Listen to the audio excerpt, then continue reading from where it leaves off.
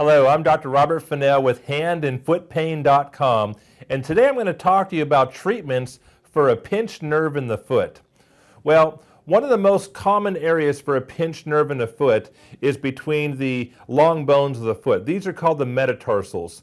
Now, due to repetitive traumas and force or even injuries to the foot, such as persistent walking, walking on rough terrain, walking on uneven terrain, obesity, improper footwear that's not sized right, or maybe high heel shoes. There are a lot of things that can cause stress to the foot, and over time what happens is you have 26 bones in your foot that all have a healthy alignment, and these bones can lose their healthy alignment. That means they become misaligned. That puts pressure on some of the nerves that pass between the bones. There's a nerve that passes between each one of these long bones of the foot. And due to these repetitive stresses, these long bones can lose their alignment, their healthy alignment, and they become too closely positioned together, and that nerve becomes pinched as it passes between them. That forms into what's called a neuritis and even a neuroma. A neuroma is when that nerve starts to calcify and have a callus develop around it. Now, there are some ways you can treat this at home and some medicinal things we can talk to you about at your doctor's office. First of all, one of the first things I'm going to teach you to reduce pain associated with these pinched nerves in the foot is ice therapy.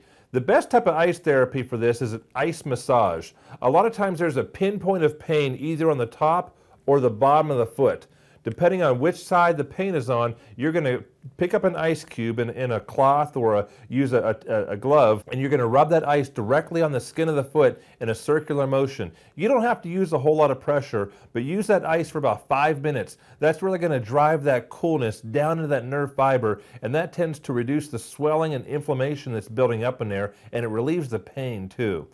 Now, the second thing you can do is put orthotics in your shoes. Now, of course, you can get over-the-counter orthotics for inexpensively at the store, but one of the best things you can do is get a custom-made pair of orthotics at your chiropractor's office.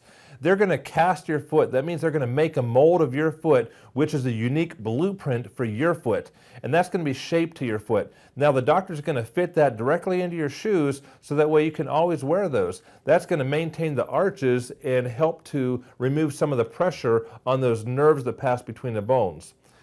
Surgery is an option that commonly people seek for this neuritis and neuroma, but what they do is they go and actually cut that callus away from that nerve. One of the risks is they could cut the nerve, and if that happens, you're going to have a permanent problem with that. Now, you can also, if you have a successful surgery, many times it's going to be successful today, but a year or two, you might develop a neuritis or neuroma a second time. Why does that happen? It's because the cause of the problem has never been corrected.